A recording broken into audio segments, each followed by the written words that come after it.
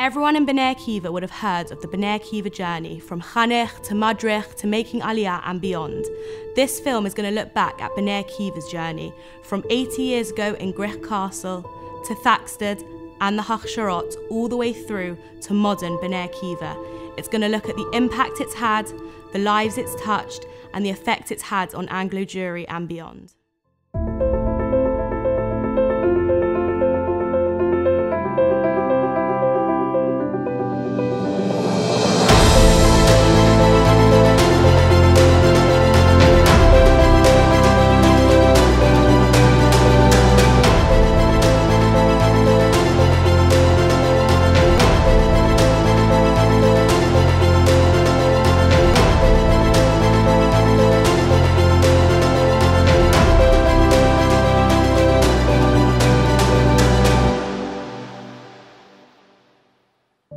The Mishnah in Pirkei Avot tells us, Ben Shmonim Likvora, when you turn 80, you are strong.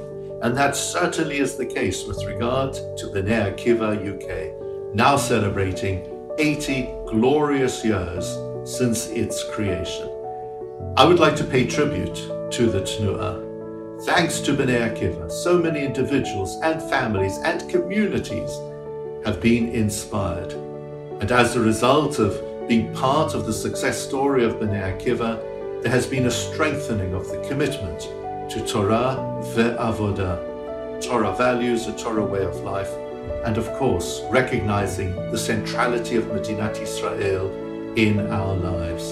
So on this very special anniversary, to the Tnu'ah I say, Toda Rabbah, thank you so much, and may you only go genuinely from strength to added strength in the future. Bnei Akiva, I congratulate you on your 80th birthday. That's 8 decades of Zionist activism. That's 8 decades of instilling Jewish values. That's 8 decades of people going on Aliyah and making a contribution to the Jewish state. You know, as you look back over the last 80 years, Bnei Akiva can be proud of what you've done in this country, in the United Kingdom, and what you've done for Israel too. Keep on doing what you've been doing. Mazal tov.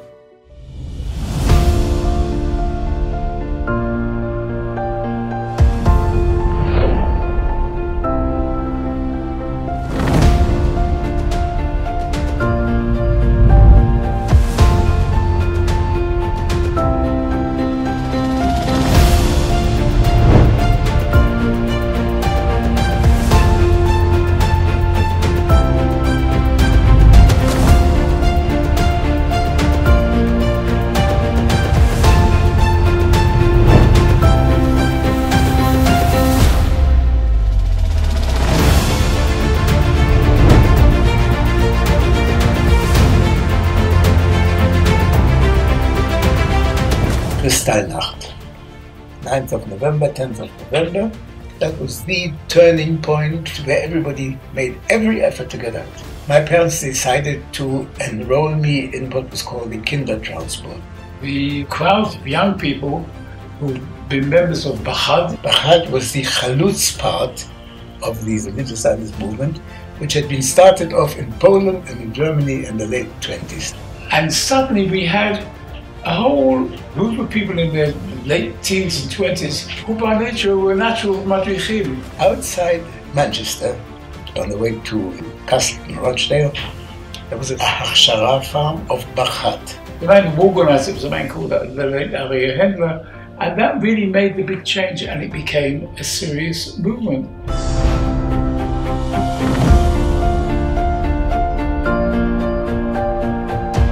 Ari Hendler was the emissary, the shaliach, who'd grown up in Germany, had come to Palestine, and they asked Ari to come to England and to organize Bnei Akiva in Bahad. He was an understated leader of the Jewish people. More than organizing Bnei Akiva in Bahad, it was first of all to get them out of Germany, and if so, then to look after them in some way within the framework of Bahad Bnei Akiva, keep them religious and keep them in a society which educates, not just to roam the streets or land up in a family which is unsuitable.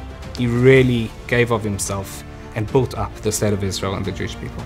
He was an inspirational character for the things that he'd done and the things that he'd seen. Aryeh Handler was really, for Bnei Akiva, the person that linked the generations. He was there at the declaration of the state, and the stories that he had from back then, from being a proper chalutz, where life was a lot tougher than for us, just having everything on Machaneh. And to him, Bnei Akiva was the most special place to be. He gave everything to the movement. And I think that just that love that Aryeh had, that was passed to his Chanachim, that was passed to their Chanachim, and has gone from generation to generation, B'chol dor v'dor, is so important and really makes Bnei Akiva what it is today.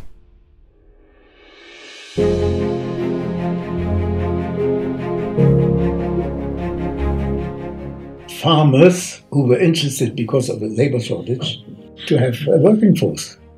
So we worked for farmers who were willing to give us a house. There were at any one time 6 or 7 of them. There was a Girch Castle, which was an important place at the beginning, and there must have been in Girch Castle 40 or 50 youngsters, and Aryeh Handler was there and got married there.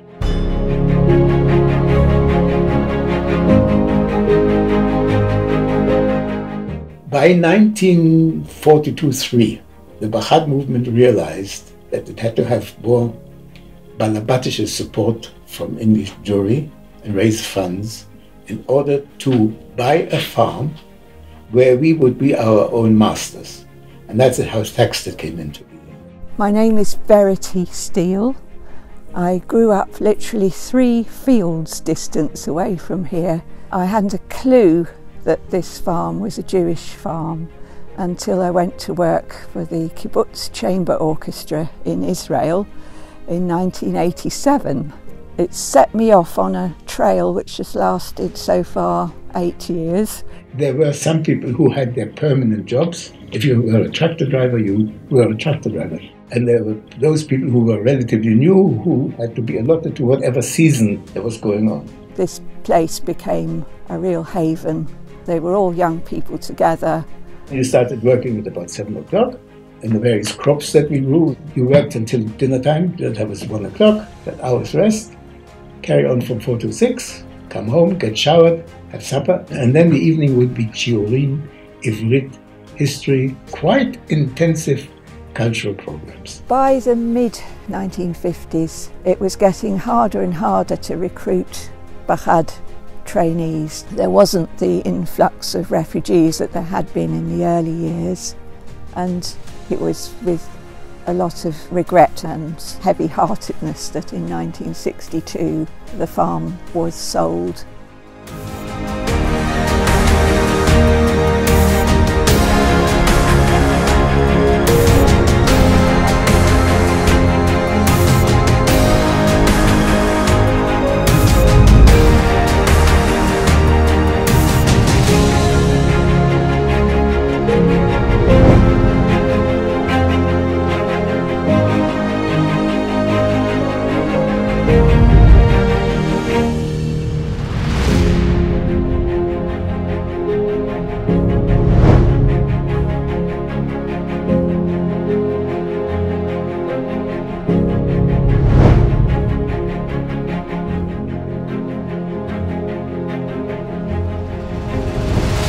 Well, Goyim Hashkara was a year in Israel. The first 4.5 months or so would be half-day studies and half-day work.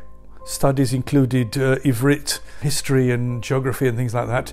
Mixed into that with Tiulim. Then we spent a month in Jerusalem. We spent a week in Emek Bet Shan. And then we came back for about 6 months of just full-time work on the kibbutz. It was definitely a catalyst for cementing your views of what you wanted to do in the future and how you wanted to see yourself. I spent many hours of my teenage and university years stenciling papers and arranging machanot in the Willesden Bayit in Willesden Lane. When I was 17, I went up to Manchester, so I was in Manchester Bnei Akiva for a year before I went on Hafshara. I remember the old building. It had cellars and secret rooms. I remember they were all creaky old houses in need of great repair. There were never any modern facilities as such, but we saw ourselves as being young, radical pioneers, and I think we made the most of it as well. The place was in a terrible state, but when it came down eventually, it brought many tears to people's eyes because it had so much character. In 1970, the United Synagogue had its centenary celebrations. One of the events was a gala dinner at the Dorchester Hotel in which the Queen and the Duke of Edinburgh came. It was the first time the Queen had come to any official Jewish event, and she was to be greeted by a guard of honor. And it was decided in the United Synagogue that guard of honor would be composed of 4 members of every Zionist and Jewish youth movement. And I was one of the 4 selected or picked to be a member of the Bnei Akiva Guard of Honor. Then certainly in the 70s and 80s it was very successful.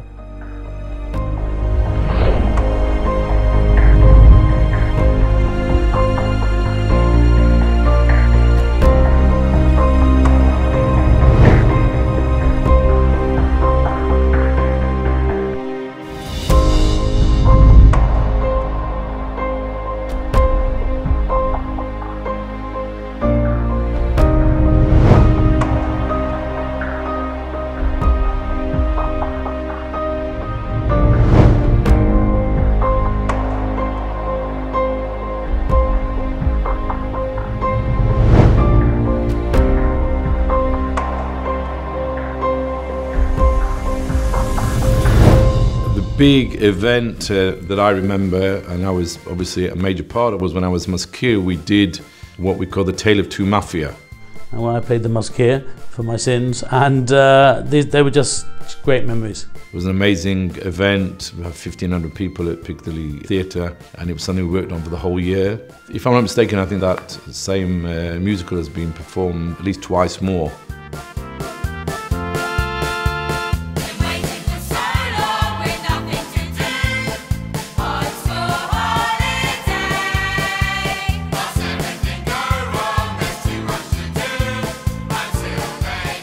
Probably most of you know me as Rosh Machaneh on Lock, Stock and Two Smoked Salmon Bagels in the West End stage. It grew into this wonderful phenomenon that it was, and the fact that we were able to sell out the theatre was really incredible. How's it going? So far so good. Everything's happening. La la la la la la la la la la la la da da da da da da.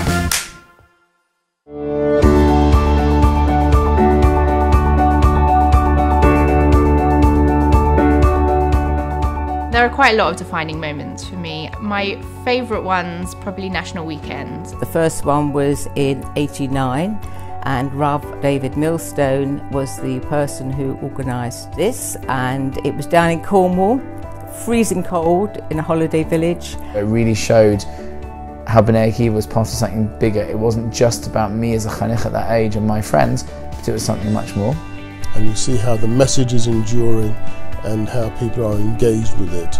It was then that Gil White decided he had to do this again, and we went to Great Yarmouth. We had then Chief Rabbi Sachs, Chief Rabbi Lau standing on chairs, English policemen standing on chairs and singing for hours and hours. The next one Eliovitz arranged. It was outstanding. All the parents found that it was a reunion with other parents who had been in the movement as well. The weekend was completely run by, now looking back at it, a bunch of children. The way that the young people managed to cater for 700 people every meal is just a miracle. I think that's when I really saw the enormity of what Bnei Akiva does and the peer leadership. The last one that they had was in 2006. The Maskir at the time, Danny Seal, wanted to get the entire movement back together again and just getting people back up on the chairs, the table, singing the songs that they loved. National Weekend was actually the first event that I went on, and it was just incredible to see all different generations from every single shevet. That's when I realised the power that Bnei Akiva can have and the ability for young people to make a difference and to educate and to pull off something truly amazing. I left that weekend really with a sense of I want to be a part of that.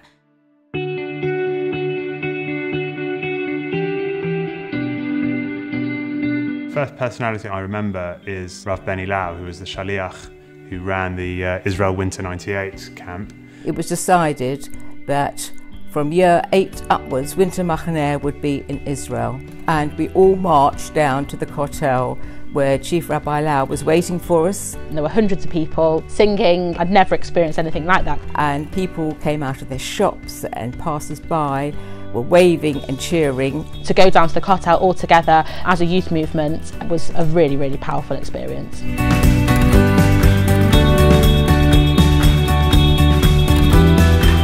The times I remember the most are definitely Machaneh. For me, Machaneh was always about learning the real Ruach of Bnei Akiva. Where we really did probably more in a week than the many sniffing we could do in a whole year. It's about accepting challenges, learning who you are, making chavirim v'chavirot who will be friends of yours for life. But it was great to meet these people in the summer and in the winter and to see them becoming madrichim themselves. I just loved being with like-minded people. Growing up in Newcastle, there were very few Jewish kids. And therefore for me, Bnei Akiva and Machaneh in particular was my lifeline to other Jewish children of my own age. We had some fantastic ups and downs, from being swamped out at Machlaka in the torrential rainfall in Somerset and having to be saved by Rakaz, to just running fantastic pulot and teaching the next generation. The incredible ruach there was when we were singing at Machaneh, when we had maybe 100, 120 people stood up in the middle of a meal. We wouldn't even let the madrichim get anything done because we were so busy singing constantly. It was all good fun.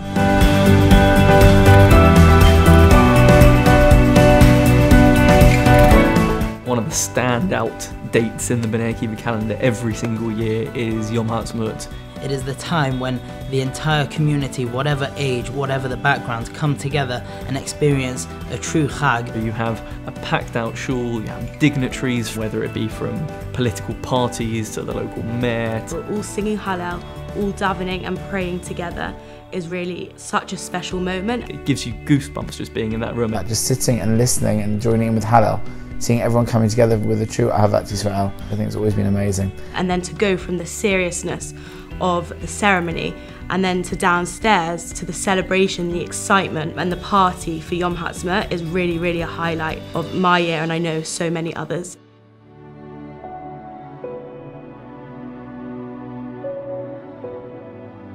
Lots of people inspired me in Bnei Akiva.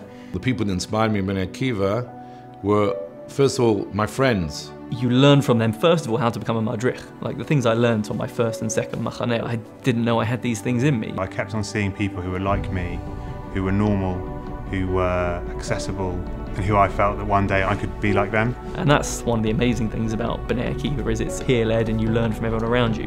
What these people do, a level of chanichim, a level of madrichim, a level of bogrim, the mazkira, is really working miracles to inspire the next generation of young Anglo-Jewish leaders. The numerous shlichim throughout the years have always played a major role in inspiring all those within the movement. David Jackson was our shaliach.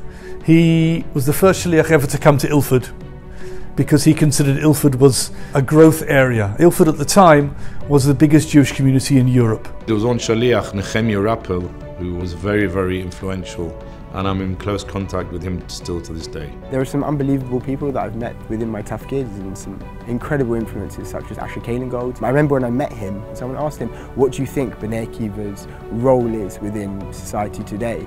He turned around to the group and he said that Bnei Akiva's role now is to show people who have the same ideology but have different opinions being able to come together and agree, because all that we want is Judaism and Israel to be better off. You look at people like Michael Rainsbury and Johnny Lipser, who have given so much of their life over to Bnei Akiva, and I look at those type of people and I see people who I really respect. Johnny Lipser played a massive role in my inspiration to be involved. He has that way of making people feel a part of it and making you feel special, and he certainly did that when he trained me up to be Mazkira.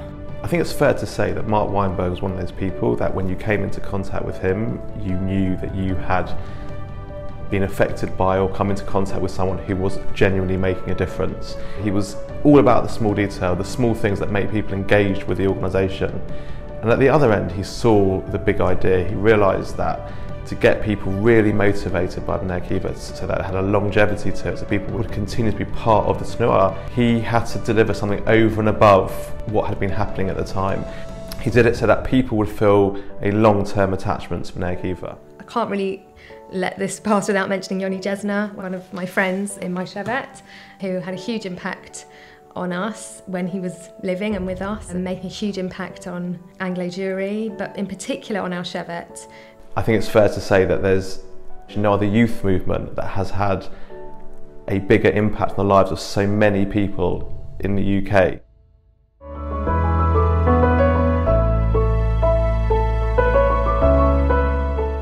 Bnei Akiva has been my life from a very early age. It had its impact, there's no question about it. I needed a place where I could fit in and almost nurture my Judaism. You belong to a club, and to me it gave me that sense of belonging. It's the youth voice for modern orthodoxy, religious Zionism. It got me to Israel. When I look back at my age group, 80% of the people we were involved in with Bnei Akiva at the time, all of them are living there today with children and grandchildren, and therefore in that sense it was a great success. For me, Bnei Akiva is where my real Jewish learning and love for Judaism and Israel has come from. Where people can come to learn about Judaism in a way which is not in the school setting, a way which is dynamic and experiential, and it's really defining for their Jewish identity. Bnei Akiva has been in a unique place to teach Jewish leadership and inspire the next generation of Jewish leaders. Modern Orthodox leadership and religious Zionism begins with Bnei Akiva. That's where you learn who you are, what Judaism means to you. We take people who are very young and say, you take this group, you now educate the next generation. And I think that has a massive knock-on effect. To see all the leaders of schools, of large Jewish organizations across the community being led by madruchim and role models of Bnei Akiva is just unparalleled. I think what I do today as an educator is certainly the main influence, and the main reason for that was what I did in Bnei Akiva. A lot of the people that I love and cherish and are dear to me are from Bnei Akiva. And Bnei Akiva was really important to me from a social element. It provides people with a peer group that remains with them for the rest of their life. We're still all in touch, even though people live all over the world. My best friends now are my friends that I met as a chanich, as a madrich, or as a mazkirut member. We've all got this bond that if we needed each other, we'd be there for each other. So when I go down to London now, invariably I see people that I used to go to Machaneh with, and it's incredible. It's like we just spoke yesterday, even though we've not spoken for 20, 30 years or whatever it may be. Bnei Akiva isn't just the place where you meet your friends and you meet your peers that you take on for the rest of your life, but also for some of us, it's the place where we meet our future spouse. Obviously, meeting me was Sarah's most defining moment. I think it's the other way around. Yeah, exactly. And for me, meeting Sarah.